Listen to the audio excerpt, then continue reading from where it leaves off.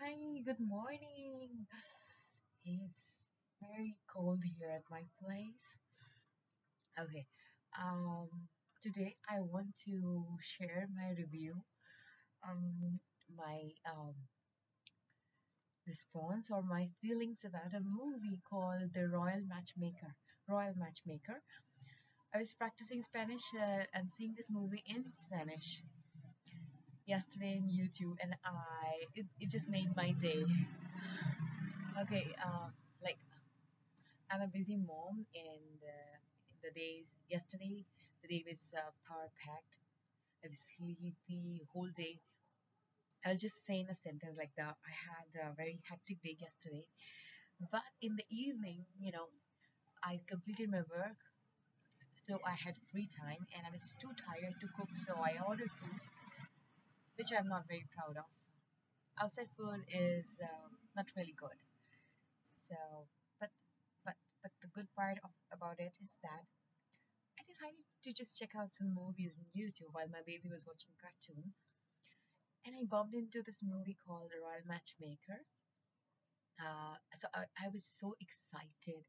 It just sparked the fire in me, the spirit in me, the zeal, the energy which I used to have when I was a kid.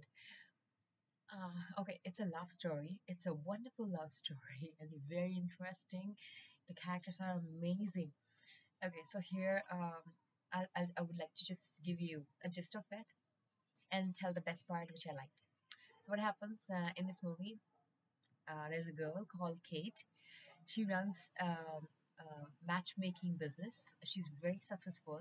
She has this inbuilt power to know a person, know two people, and um, like make them meet together or like match them.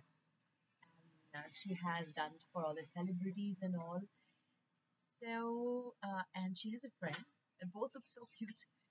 So, Kate, one day, she got a call, a Skype call from our royal place. A king calls her, and he tells that I am looking for a match for my son, Prince Sebastian, who's going to be the king very soon.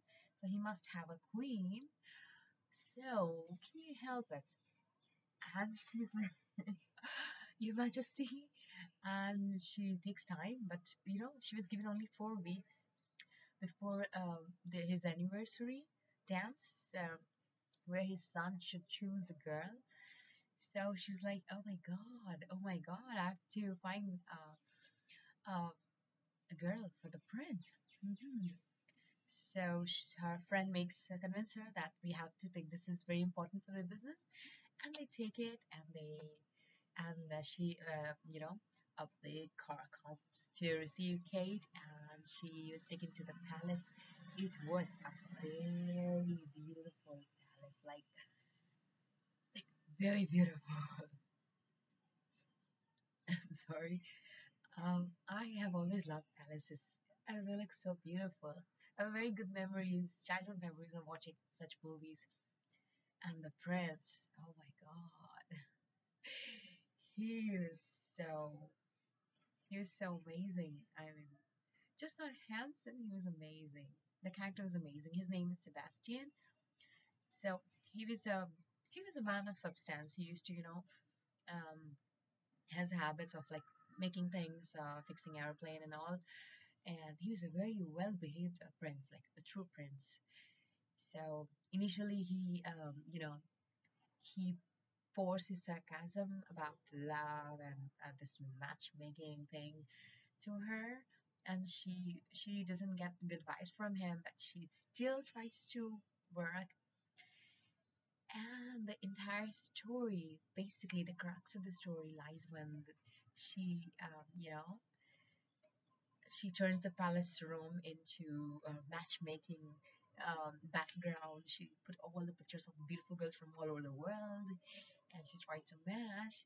While matching, uh, you know, and knowing Prince Sebastian, she just loses her heart to him, and it's beautiful and fantastic.